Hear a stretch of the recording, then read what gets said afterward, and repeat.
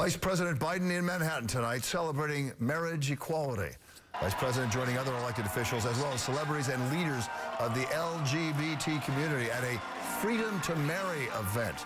This New York-based organization has been leading force in the fight for marriage equality.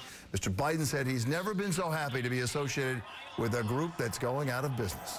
The last 5 or 6 years where I go within the community, I'm being thanked.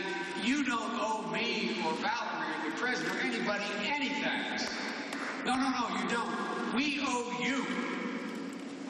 It's hard for me to imagine the sense of accomplishment you must feel. My dad. Vice President hailing the Supreme Court's recent decision as a victory for generations